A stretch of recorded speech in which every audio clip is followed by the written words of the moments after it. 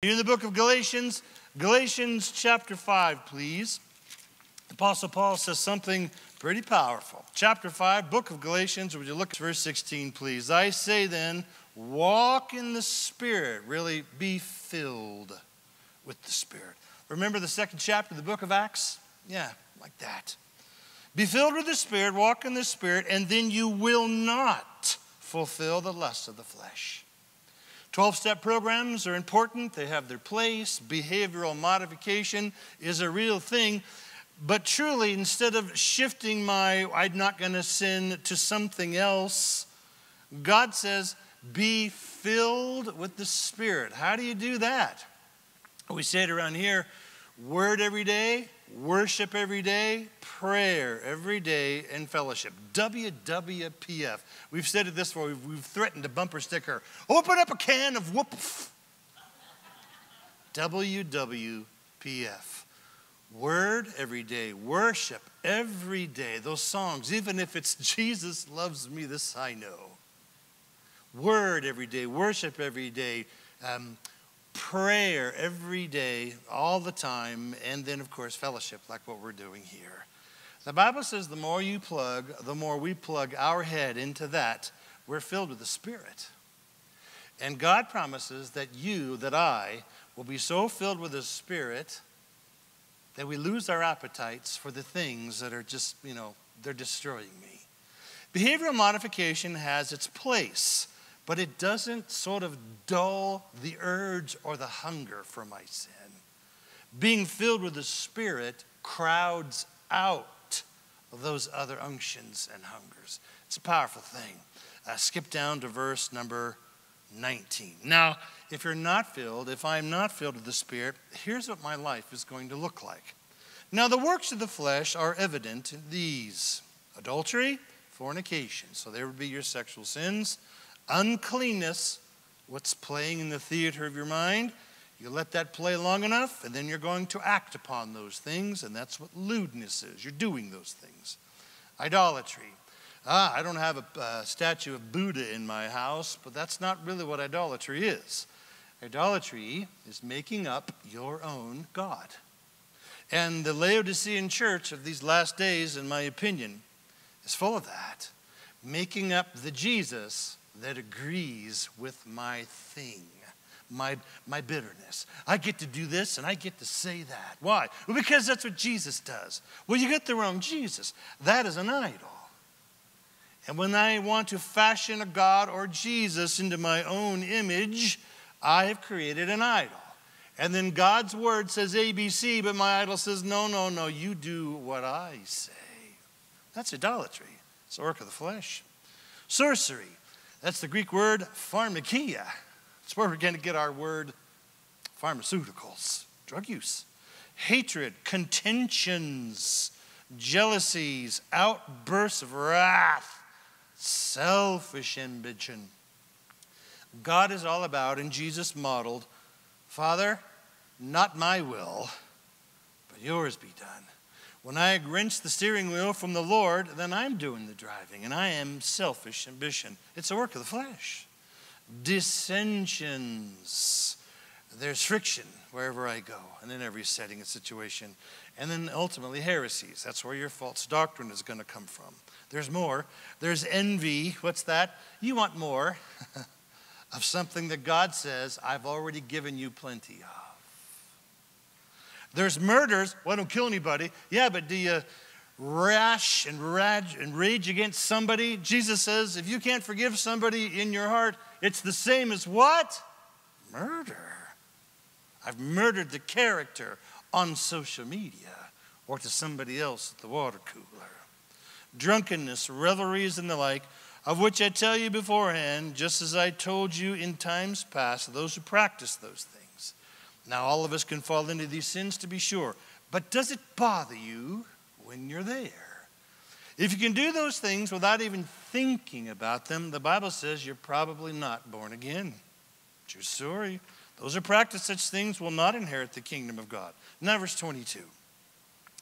But when the Spirit is doing the driving, when you are filled with the Spirit, look at verse 22. The fruit of the Spirit is love, joy, peace. Some of your translations then say patience, but no, the real word is long what? Long what? Yeah, I don't like that part, but there it is. And while I am suffering long, I am what? Kind. That's the flow. Not, I'm so long suffering right now. Arrgh. I'm long suffering and I have a supernatural supply of kindness, goodness, and faithfulness. My yes is yes, my no is no, I do what I say. Verse 23, gentleness. And what's that last one? Self-control. When the Holy Spirit is doing the driving, when you're filled with the Spirit, let me sort of illustrate it this way. Now, if you would please, to the Gospel of John, chapter 14. Gospel of John, chapter 14. Let me sort of explain it this way. If you've ever wrestled the addictive cycle, it's no picnic. It really isn't. I'm not going to do it. I'm not going to do it. I'm not going to do it. I'm so not going to do it. I don't want to do it. And that's all you can think about. And then finally, you can't help it. I do it. Woo! And for a couple seconds, wee! And then kerklunk. You hit the bottom. Ugh. I've done it again. And I don't have the joy, don't have the love, don't have the peace, don't have the patience. And then I start feeling really bad about that. And then here comes that old voice again. Yeah, but you want to do it again, don't you? No, I don't. Yes, you do. No, I don't. Yes, you do. I don't want to. I don't want to. I don't want to. Wee! Kerklunk. Wee! Kerklunk. And over it goes. It's tiresome, and it'll suck the life out of your marriage, out of your life. God says, I know about that cycle. I know it's important. The humans try to interject or interpose something that gets your mind maybe steered in another direction, and I get that. Here's what Paul is saying. Be filled with the Holy Spirit. Hopefully your experience here on a Sunday, perhaps a Wednesday or a Tuesday, you just feel the sense of the Lord so strongly. If your peddler or your dealer, I don't know why he's got a trench coat on in my mind, but he was right outside the door and he's all, hey, psst, I got your stuff. Hopefully if he was doing that on a Sunday morning right after church, you'd be, I have no appetite for that. No, thank you. And you walk right on past. It's kind of a clumsy way of explaining when we are filled with the Spirit, God changes your heart and your appetites. That said, I want to show you we're going to get down to we're in chapter 14. We'll only get to about chapter 14, and we're only going to get to about verse 14. But I wanted to show you Galatians 5 because it's really important. Jesus is going to talk to, I should say, what I believe is one of the most powerful of human emotions. It's the most effective gut punch of the enemy. Disappointment and discouragement. It can be so debilitating, we can lose all strength. And you want to just give up, and you want to lay down and stay on the mat. I don't know if that's anybody else in this room, but I've sure been there a time or two. Do you remember? Or perhaps you're going through something right now. So disappointed. Something didn't happen as I thought. And now I think, God, what are you doing? Proverbs 13 verse 12 says, hope deferred makes the heart sick. And the devil knows that. So he sees to it that all people will encounter disappointment, and especially disappointment with God himself. We're going to talk about that here this morning. I believe that disappointment with God takes out more Christians and sinks more marriages and ministries than any other of the enemy's diabolical strategies. I really believe that. Well, what's a discouragement? What's a disappointment? Man, I thought it was going to turn out like this, and it didn't. Today we're going to encounter, Jesus has just said to the disciples, one of you, of the 12, is going to betray me. What? Peter, you're the strongest, but you're going to deny me 3 times before sunrise. What? And I'm going away, and none of you can follow me. Talk about a downer. Wow. When my truth is not God's actual truth, and something doesn't turn out like I wanted, there comes disappointment, even anger. There, says the enemy. And then he whispers his classics. If God is so hungry for relationship, why does he seem so distant? And you're all, yeah. If God cares for us, then why does he let bad things happen? Right. And if God's promises are so true, how come you're not seeing hardly any of them happen? And you're all, yes. If you would, Chris, go ahead and put this book up. As a new believer, somebody recommended this book to me, and it really was one of the most important books I ever read. As a new believer, I read this, Philip Yancey's Disappointment with God. Do you love the gate there? That's the gate to heavenly presence, so to speak, and God's all, close, get out of here, scram. You ever felt like that? It was huge for my spiritual growth, and it's subtitled, 3 Questions That No One Asks Out Loud. Go ahead, Chris. Is God unfair? Is God silent? And is God hidden? You ever had those? We're going to see this morning, and I'll give you the punchline to Mr. Yancey's excellent book. And it really is Isaiah 55, verse 9. Isaiah 55, verse 9, God says to Isaiah, as the heavens are higher than the earth, so are my ways higher than your ways, Isaiah, and my thoughts higher than your thoughts. By the way, how far does the atmosphere go out? I don't know. Fred would probably tell us about 80,000 feet. I don't know, thereabouts. It's where the last of the atmosphere is. All right, let's call it that. How high are the heavens above us humans? God says, I know things you don't know. I know the future you don't. The bottom line of why we are most often disappointed with God is because we thought God was going to behave, well, like I would. Also, this is also important. Next to Isaiah 55, verse 9, would you write? Jeremiah 29, verse 11. This has been a rough old season here at Harvest for many. I bet some of you have this on your refrigerator. Somebody once told me, put it on your refrigerator or in your Bible, whichever you open most. In my household, the refrigerator gets a real workout. Jeremiah 29:11, here's what it says. For I know the plans and the thoughts that I have towards you, says the Lord. I know what I'm thinking. Thoughts of peace and not of evil, to give you a future and what? Hope. What is hope? The absolute certainty that God is moving. So with that, chapter 14, verse 1, remember, still hanging crisply in the air. One of you will betray me. Peter, you're going to deny me, and I'm going somewhere that you can't follow. What? Verse 1, chapter 14. Let not your heart be, really. I know that your heart is troubled, guys, from what I just said. Remember, they're still thinking, we're going to still be in the millennial reign here pretty soon. I'm going to get the biggest office. No, I'm going to get the biggest office. I'm going to get the biggest office. That's about when Jesus strips to his gym shorts and starts washing their stinky feet. I know that your heart is troubled. You believe in God, well, believe also in me. Verse 2. In my Father's house are many mansions. If it were not so, I would have told you. And where I'm going is, I'm going to prepare a place for you. Another strong tool against disappointment. Please remember, Harvest, our real home is not here.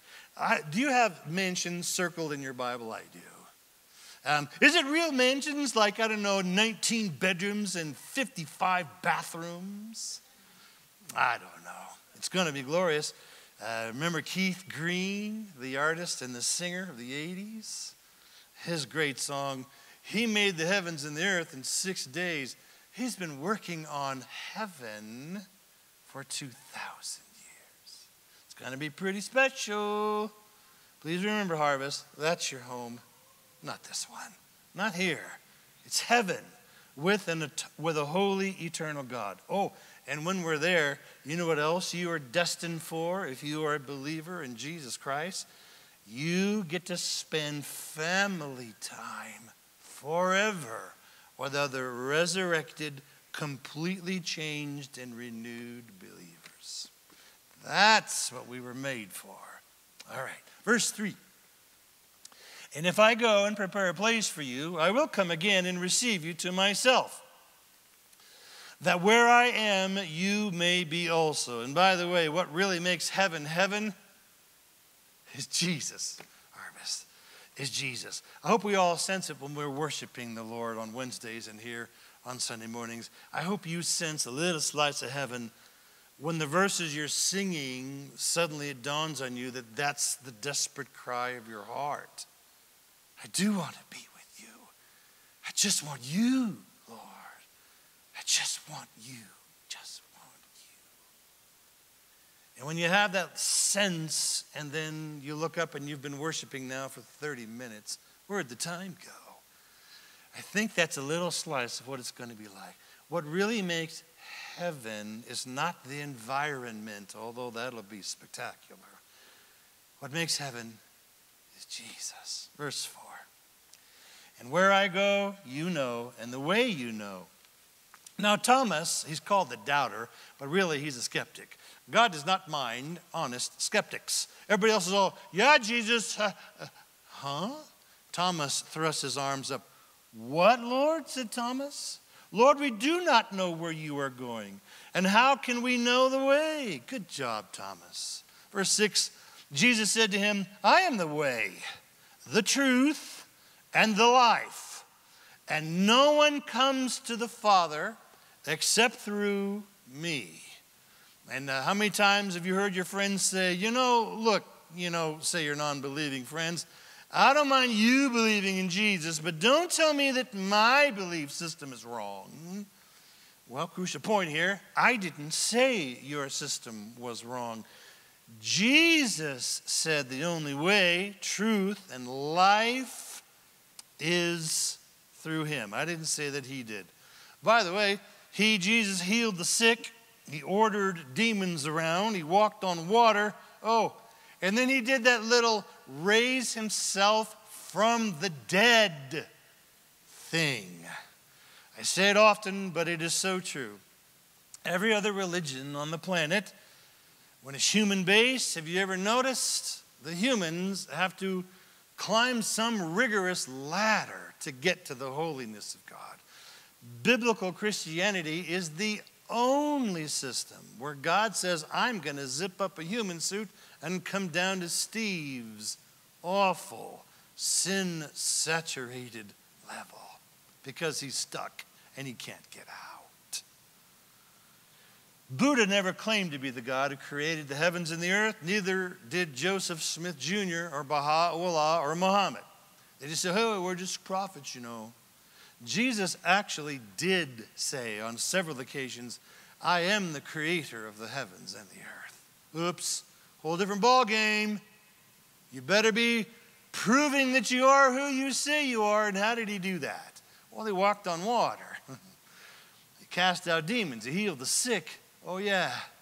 He was killed brutally and violently within the public view right out on that hill of Calvary. And then 3 days later, he was walking around. Biblical Christianity is the only one based on a historical, provable, archaeologically substantiated fact. Jesus was dead, and now he's not dead.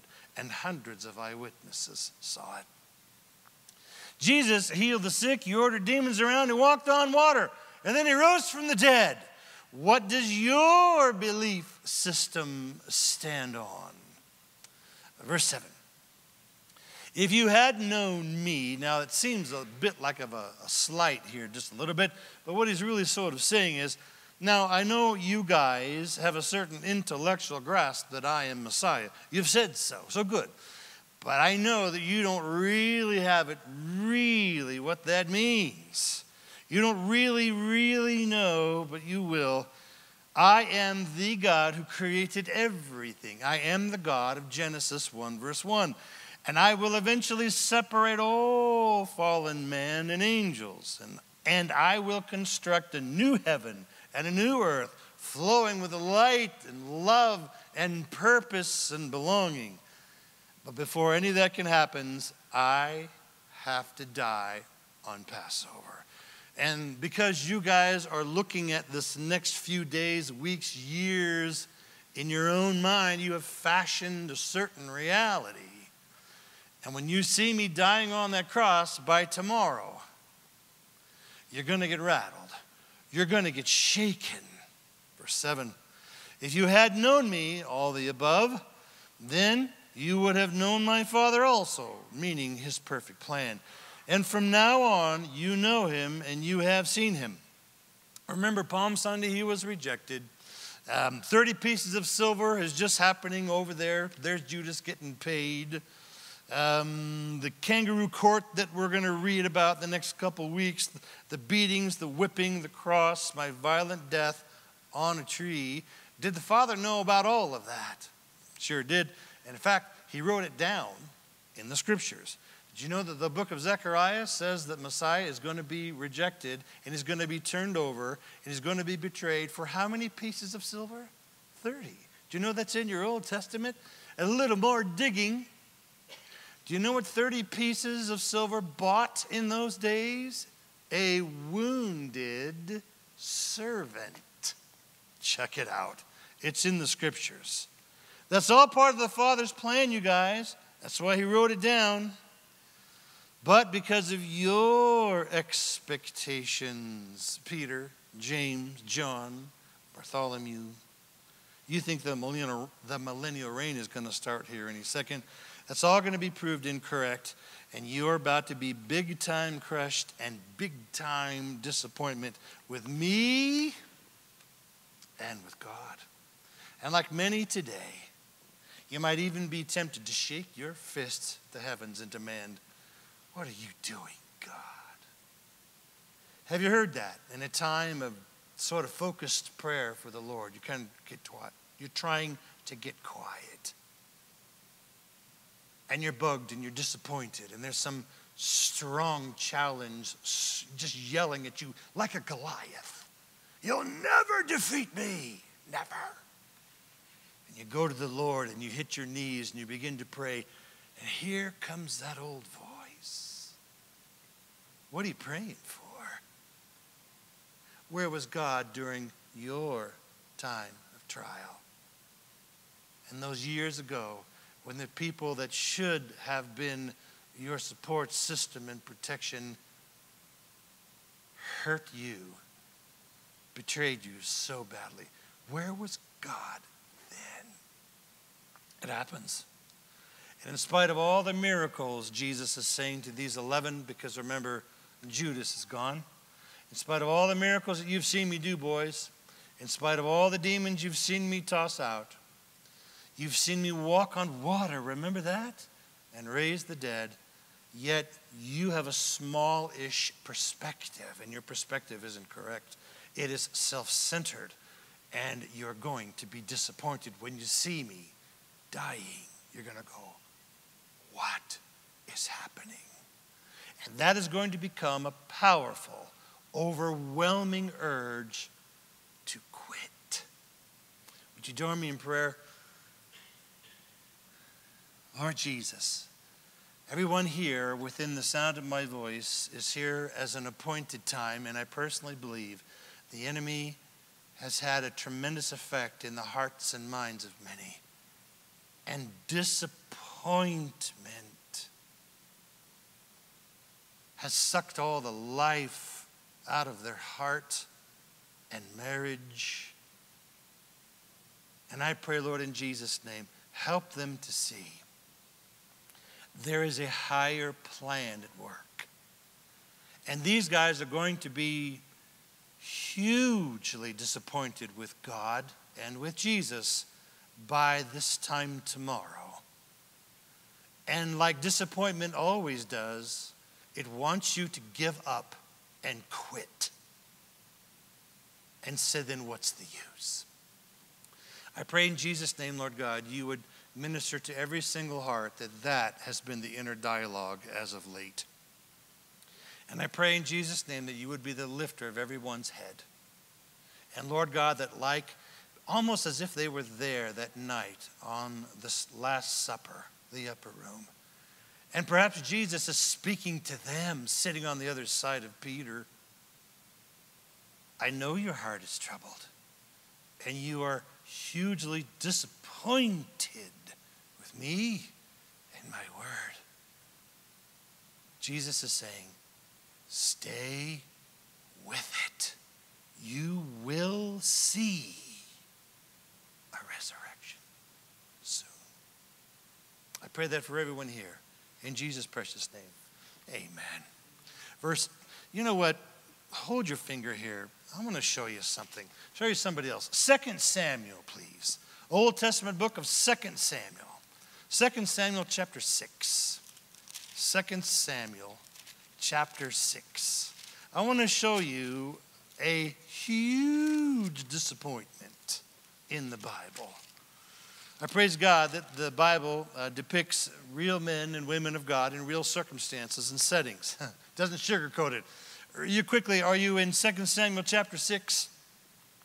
Look at verse 1. King David is now the king of all of Israel. He is flying high. And the Ark of the Covenant and Moses' tabernacle has not been there in Jerusalem. And David says, I'm going to bring it to Jerusalem. Good idea, David. I think your heart to do so is a good one. Now watch this. Chapter 6, 2 Samuel, verse 1. Again, David, gathering all the choice men of Israel, 30,000. What we have here is a big parade. Verse 2. And David arose and went with all the people who were with him from Baal, Judah, to bring up from there the Ark of the Covenant. We're going to bring it home, boys. We're going to bring the Ark to Jerusalem. Woo! That's where it belongs. Is that a good thing on David's heart? It is. Where the Ark of God, whose name is called by the name, the Lord of hosts, who dwells between the cherubim. Verse 3. So they set the Ark of God on a new cart.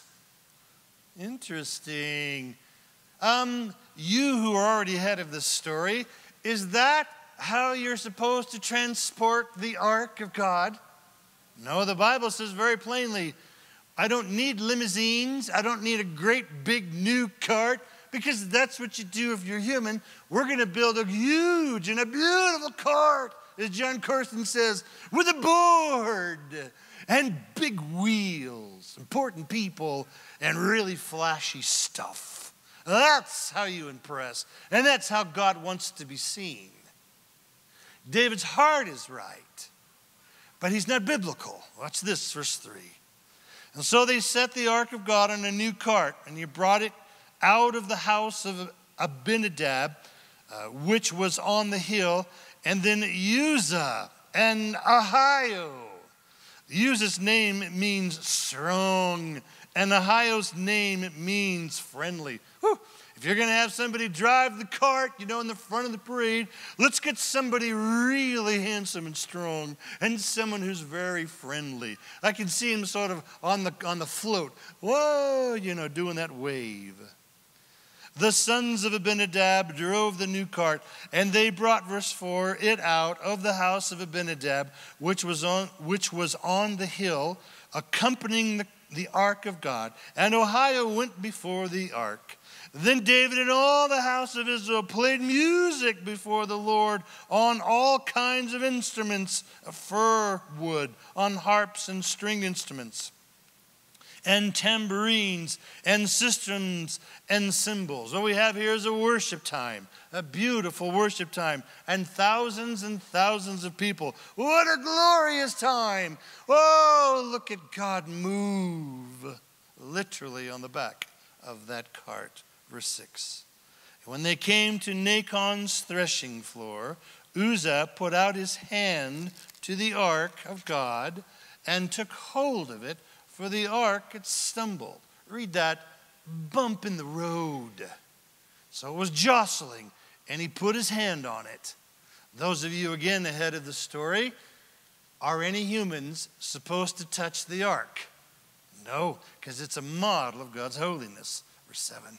Then the anger of the Lord was aroused against Uzzah, and God struck him there for his error, and he, what? I'm sorry, he what? He died. In the middle of this awesome worship service? Yeah. He's dead now. I think the band, do, do, do, do, do, do, do, do, do, what? Now we have a dead guy laying next to the ark of God. There by the ark of God. Verse 8, and David became, say it with me, angry. Who's he mad at? He's mad at God, you guys. Because the Lord's outbreak against Uzzah, and he called the name of the place Perez Uzzah to this day. And then David was next, what? Afraid of the Lord. You could read that. He's mad at God, and he's like, I don't trust you, Lord. Have you ever been there? This was your party, God. We're doing it all for you. Time out. This is also very close and akin to David's inauguration. He's the new king of Israel. Yes, he has a heart to say that we love the Lord and that the ark of God should be in Jerusalem. He's correct. But is there also and potentially an ulterior motive? Did David want the return of the ark and all of that grandeur and all that party and soaring nationalism? Was any part of that David saying, that'll just make me a stronger king in the eyes of many? Don't know, can't say. But for sure, what David wanted to do was his thing. And he's convinced it's such a good thing until something has died. And now he is angry. Verse 9, and he who did not trust God, he was afraid of the Lord that day, and he said, how can the ark of the Lord, the glory of God, the presence of God, come to me? Have you ever said that? Let me rephrase. You and I have all said this same thing. I thought God was going to do this and such over here, and he didn't do anything like that. I am angry, and I don't trust him, and I don't trust his Bible. How is it ever possible that the real God and his life could ever be a part of mine? I want you to see that it has happened on a number of occasions. Now, you read the rest of the story, and then he frumps for a long time, and then he goes back to the Bible. And the priests say, well, David, here was your error. No carts. You're supposed to put these poles through the rings in the corners, and it was to be borne or carried on the shoulders of the priest. Trained, consecrated priests. And then that's how they do bring the ark of God in, and it is joyous. But there, before we leave 2 Samuel chapter 6, do you see it in verse 8? David was mad at God. Back to chapter 14, please. Gospel of John, chapter 14. David learned a painful and a powerful lesson that day, doing God's word his way. Then David was able to bring, as it were, the presence of God to Jerusalem. Verse 8, chapter 14, Gospel of John. So Philip said to him, Lord, show us the Father, and it will be sufficient. And so Jesus verse 9, Jesus said to him, have I been with you so long, you guys, and yet you have not known me, Philip? Remember, they have said you're Messiah. They said so in Matthew chapter 16. Who are people saying that I am? Well, maybe this guy, this guy, this guy. Who do you say that I am? You're a Messiah. Well done, Peter. Flesh and blood hasn't revealed that to you, but my Father in heaven. So they'd said the words Messiah, but they didn't really know what it means. Jesus said to them, verse 9, have I been with you so long, guys, and yet you have not known me, Philip? He who has seen me has seen the Father. So how can you say, show us the Father? Is Jesus God, you guys? Yes, he is. Verse 10, do you not believe that I am in the Father and that the Father is in me? The words that I speak to you, I do not speak on my own authority, but the Father who dwells in me does the works. Verse 11. Believe me that I am in the Father and the Father in me. Or else, believe me for the sake of the works themselves. You've seen what I've done. I wrote in my margin, when ravaged by disappointment and wanting to quit, the devil is always right there with, where's your God now?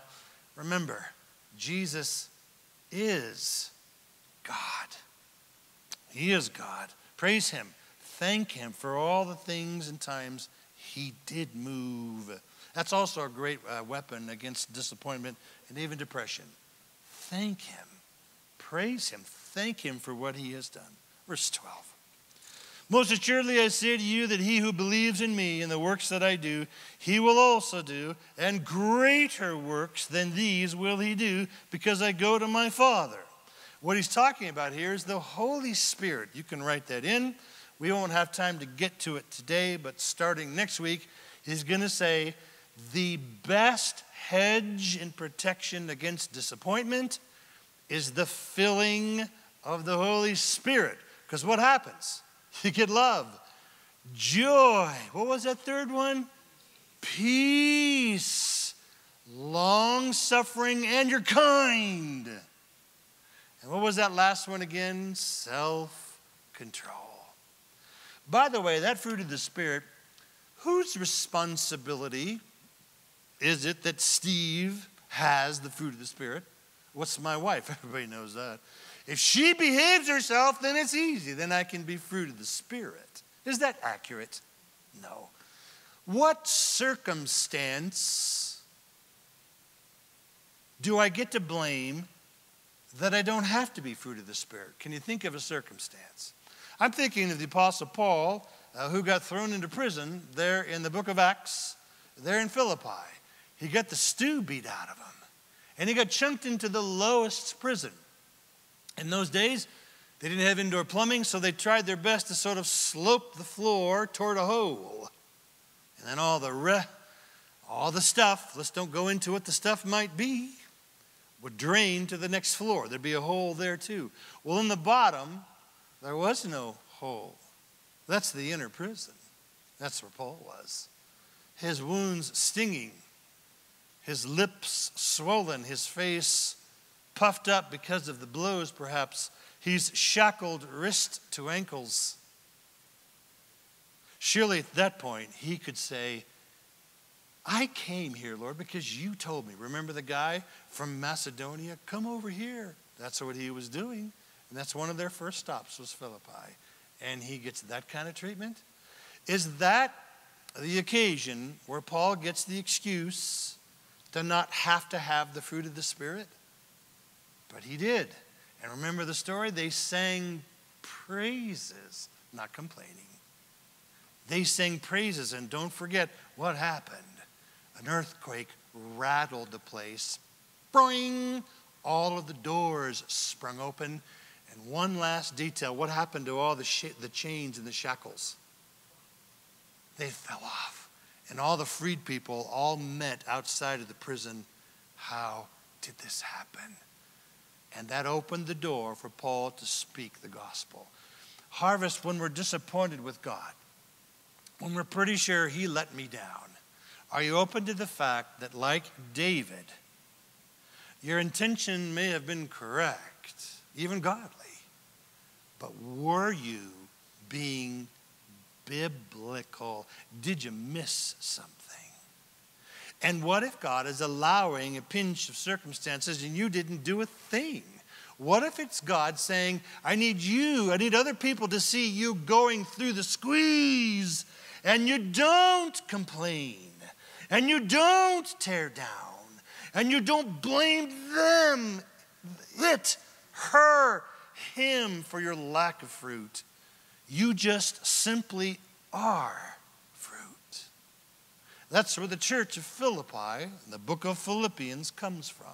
It comes from those prisoners who listened about midnight to Paul and Silas. What were they doing? Singing the praises of God. Then all the miracles happened. True story, true story. Verse number 12. Most assuredly I say to you that he who believes in me and the works that I do, he will do also. And greater works than these shall you do, because I go to my Father. He's talking about the Holy Spirit. After the second chapter of the book of Acts, a bunch of people filled with the Spirit, fruit of the Spirit, supernatural gifts of the Spirit written on their hearts. There's not going to be a sort of one guy doing that, Jesus, in one location. There's going to be you 11. And then 120, and then 240, and then 480, and pretty soon on and on, more and more, and finally all over the planet. And prayerfully here, it's 350 South Rock Boulevard. That's what he means.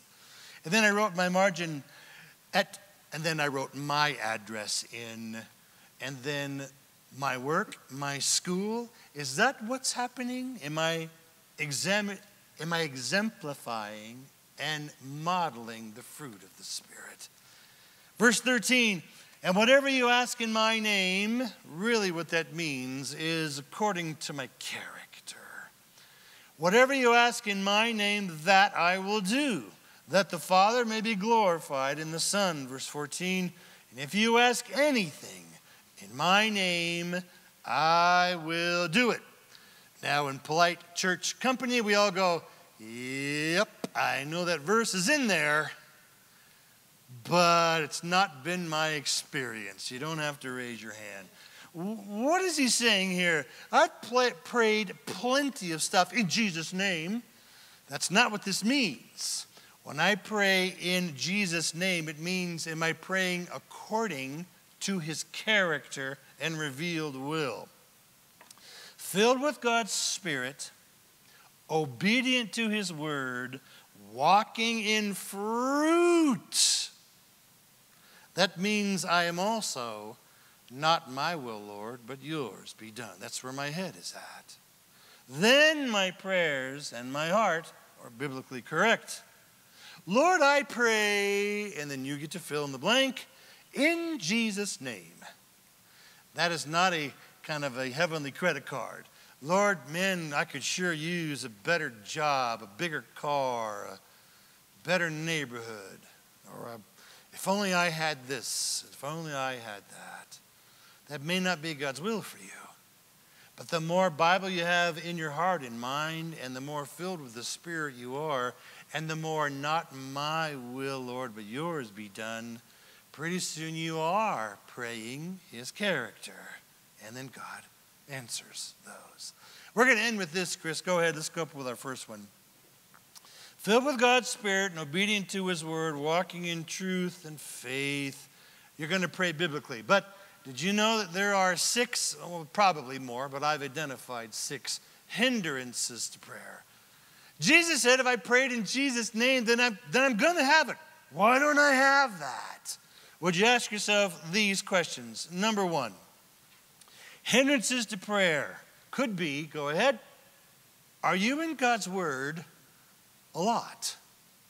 If your only Bible that you sort of get into your computer database comes from Sunday morning only, I don't know that that's going to be the best for you. WWPF means word every day, worship every day, prayer every day, if not all the time, and fellowship. And if I'm not in God's word, we'll see in John chapter 15, Jesus says, if you abide, that doesn't mean drop by. That means come in and sit down for a while. If you abide in me and my words abide in you. That word abide is a nautical term. It's when your little boat comes up against a bigger ship and a ladder is thrown over the side and the captain says, come aboard. That's the word abide. Come aboard. Hang with us. Then you will ask what you desire and it shall be done for you. I think the converse of this principle is equally as powerful. If you're not in the Word, it's just too easy to pray non-biblical stuff.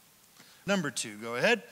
If I'm regarding sin in my life, this is Psalm 66, verse 18.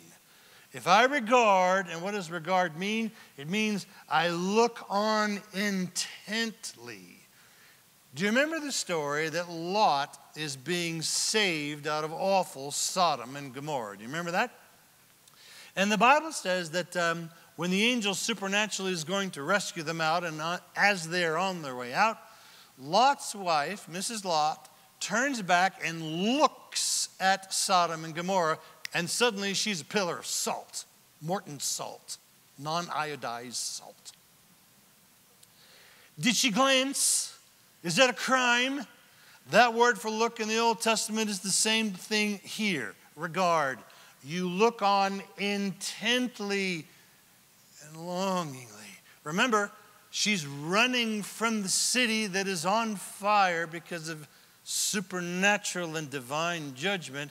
And she's looking back going, oh, I wish I were there. Do I look at my sin like that?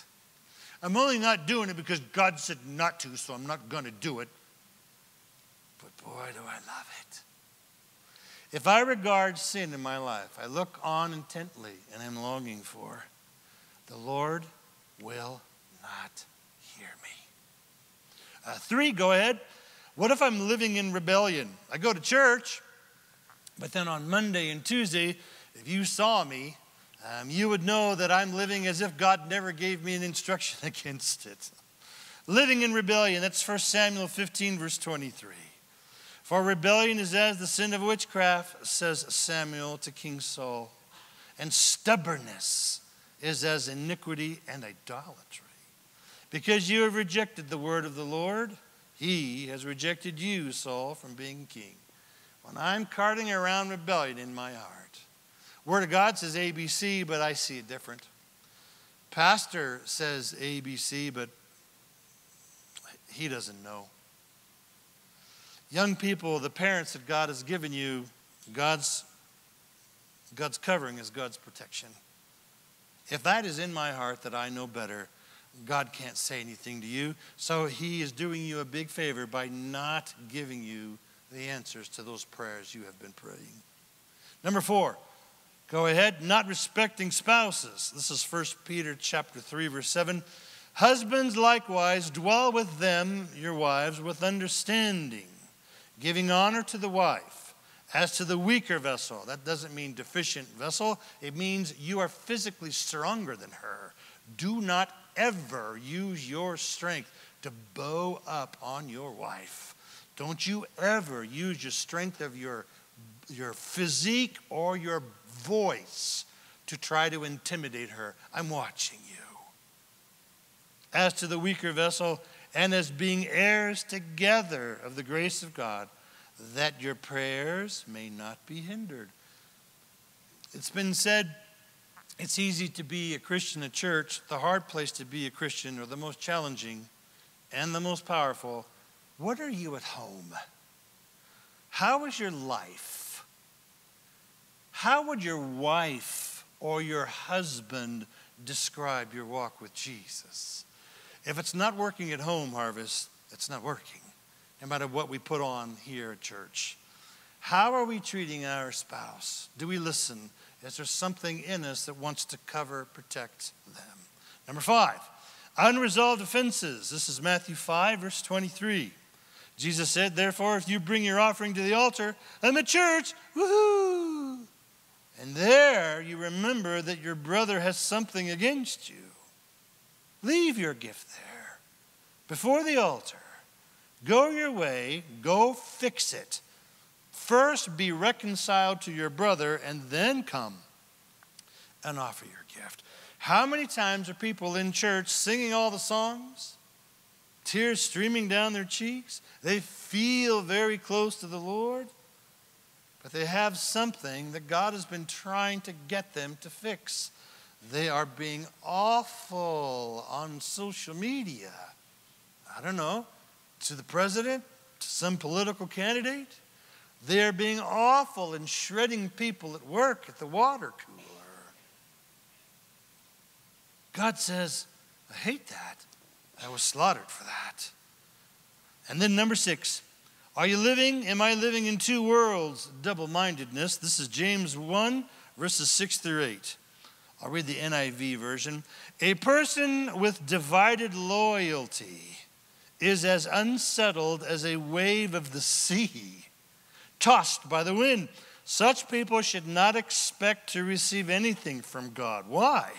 Because their loyalty is divided between God and the world, and they are unstable in everything that they do. And it is God's grace that he's not answering them. Amen? We're all done. Let's all stand. Lord Jesus, I want to thank you for the songs you led us to sing this morning. I just want you, Lord. Now that may not be sort of the heart's cry of everyone in this room.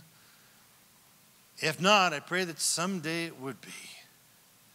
As we saw illustrated by King David, who had the means and the resources to throw quite a party, quite a wonderful time.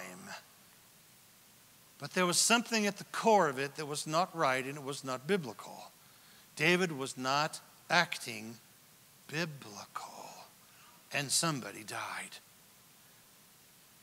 Lord, I pray if there is a death of sorts, if there is something that is lean and not vigorous and full of life, is it because, Lord, that I am carting around some willful disobedience, Lord, that your Spirit has been nudging me to recognize and to repent of? Everybody's head down and eyes closed for a moment. Lord Jesus, we know that your Bible says that your plans for me are not to harm me, but to give me a future and a hope. And that as the heavens are above the earth, so are your ways above mine. If I've got my mitts all over the steering wheel and I'm wondering why there's damage, Lord, maybe it's because I haven't given the wheel totally to you. This morning I pray, Lord God, move through this place. Is the Spirit sort of nudging you? You are holding on to this. Lord, show them what the this might be. You're holding on to it too tight. The enemy has recognized your grip on that thing, and so he just pokes it whenever he wants. And that's why you don't have love, joy, and peace. And that's why discouragement and disappointment has sucked the life out of your marriage, out of your ministry. Can you pray this morning? Lord Jesus, what is it? If I'm not love, joy, peace, that's nobody's fault but mine. Show me what it is, Lord, and let me bring it to the altar, and that you burn it to ashes, Lord. And that, Lord, you fill my heart today and my family and my marriage. Fill it, Lord, and fill me and fill us with your Holy Spirit. I give you all of my life today, all of it, including them, including that is yours, Lord. Take it. In Jesus' name. And now everybody said, amen. Amen. Amen.